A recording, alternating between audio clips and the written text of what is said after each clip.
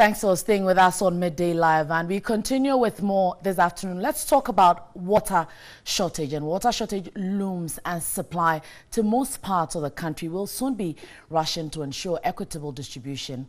Now, the Ghana Water Company has cited the harsh Harmattan weather as well as human activity as the cause.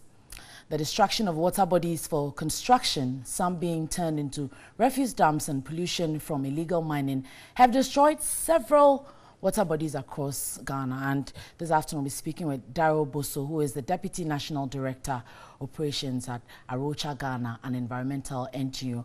Good afternoon to you. He joins us via Skype this afternoon.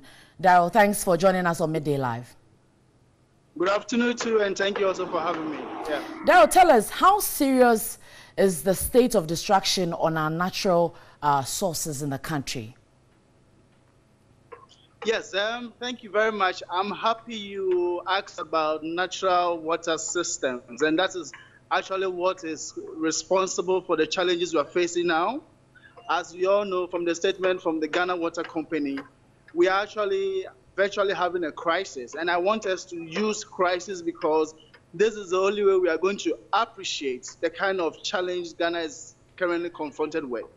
If you move from the south of the country to the north, it's either the river bodies and also the streams and pools are polluted from galamsey activities or from illegal tree felling activities, all the way to the north where dams and small streams are drying up because of also logging activities which is going on over there. So if you actually do a careful analysis, like they already said, it is all boiling down to the activities of human activities, basically from logging activities, and also a failure to protect streams and river systems that are responsible to providing us water. And it is so serious that we see major basins like the Densu, like the Channel, and some others that really are responsible for giving water to the various reservoirs that sells water to various cities becoming dried up. And this is an issue we all need to be concerned about. For me, it's a crisis, and we need to take it very seriously. Now, Daryl, in your view, should these distractions continue? You see Ghana importing water in the next 5 years, right? From what you are saying, I would have to agree with you.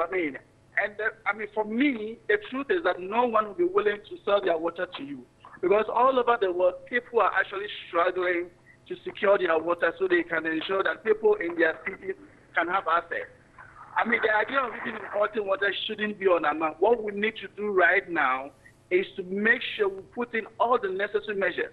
The last time I checked with some documents available with Ghana Water Company, they have about $5 billion to develop what we call a sustainable water asset strategy. And for me, that strategy should start with managing our natural water system, our rivers, our streams, our forest reserves that are responsible for ensuring that the water keeps flowing.